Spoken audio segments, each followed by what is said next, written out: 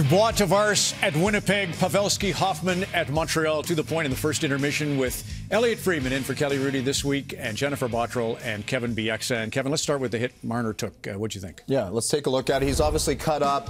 I think it's incidental, the contact. Marner is protecting the puck. DeMello's going to approach him. It's a cutback.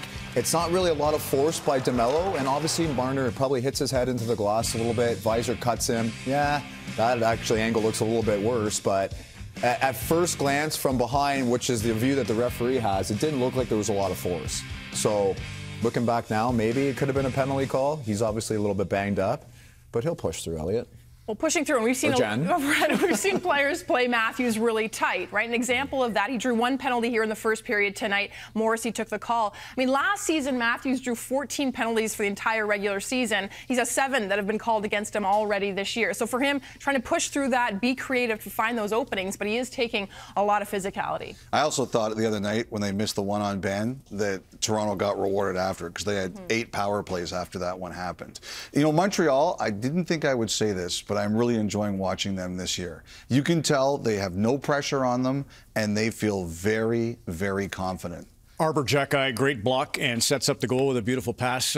Michel Therrien said a young team will play with more fire and more confidence in their own building. Yeah, well, we're seeing it with Montreal, and it's a young team, and when you're at home, it's different because everybody's cheering for you. If you're an offensive guy, you get the puck, and there's an excitement, and on the road, it's not that way. You have people cheering against you. It seems like the other team's more physical, and they're being rewarded, so certainly there is a confidence from playing at home. I felt like in my career, I fought a lot more on the road than at home. For that reason, I felt like our skill guys were more in a groove and more comfortable at home, and sometimes a little bit rattled on the road. Okay, no pressure. Right? You just called your teammates. I know. As I was saying, I was like, oh, I'm kind of burying them a little bit. But I feel like Montreal, I mean, they don't have anything to lose right now in terms of playing without that pressure or expectation, right? Let's parse and analyze some choices of words by coaches, starting with Sheldon Keefe.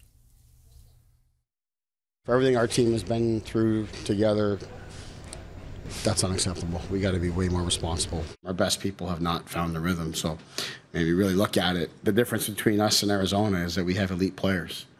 And our elite players didn't play like elite players today. Couldn't make a difference. I used some of the wrong words to try to describe what I was trying to describe, which is that the difference in the game I find is just we weren't able to produce. By no means was I meaning anything beyond that, which is what I wanted them to be sure of. Elliot. You know, my rule when judging something is how would I feel if someone said that about me? And maybe it's because I'm used to Kevin telling me every week how terrible I am, or I spend too much time on social media and I've desensitized to everything. But I saw nothing there that Sheldon Keefe needed to walk back or apologize or clarify for. I do see a coach who is under pressure, who feels that after losses, if we play like this, we're going to be in big trouble. But I don't think he had to apologize or walk back or clarify anything. So, yes, there's a lot at stake, but at some point there needs to be a level of composure. And if you're a player, if you're one of their top players that wants to produce offensively, to get called out at this point in the season, there has to be an inner confidence and trust in the process. And I think some of these comments, and then him backtracking on those comments, is recognizing what do your players need at this point to be successful. So there's going to be a time where there needs to be intensity and demanding more from your players. But I also feel like you need to have this inner confidence and trust in your team. Yes, high expectations, but just I think you need to be a little more composed in some of these situations. There's only so much you can do as a coach, and words is one of them. You can use your words to motivate, to criticize, and I think in this case, and you kind of said something different before the show, Elliot, but I kind of agree with what you're saying is there's not a whole lot there, whether he, like we're focusing on the elite players comments or not, like maybe he could have used different words there, but certainly this criticism, if you even want to call it criticism, can be handled by Matthews and Marner. I think they would be offended to think that we think they're offended by those comments. That's the way I feel. I don't think Matthews or Marner for a second are sitting there thinking, well, Sheldon Keefe just really ruined my confidence with those comments. I think as a coach, you're entitled to say that. And to be honest, like, I don't think there was a whole lot there either. But if you combine that with the reaction of Dubas when they were going for the goal challenge as well, I mean, do you not think there was a little element of perhaps overreacting? Yes, there's a lot at stake for this organization, their positions, of course.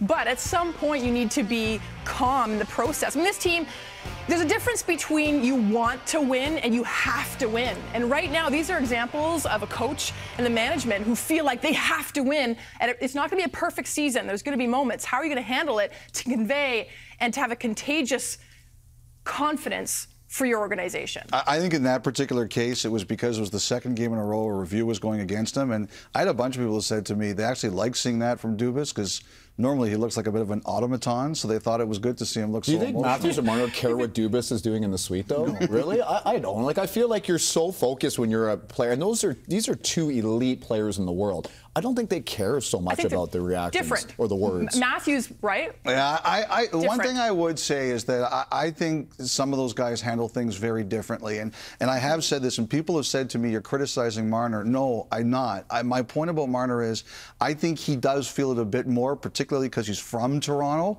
And I think they do try to be careful to manage the extra pressure he feels. Coaches for every athlete, they're going to be a little different. Same thing happened in Vancouver, but we're not going to get a chance. We will, though. Okay. Bruce Boudreau, I know you're tuned in. We'll do yours not in the second intermission, but in the window between the telecasts as we continue our coverage. A pair of ties so far this evening at Bell Centre and Canada Life Centre on Hockey Night in Canada.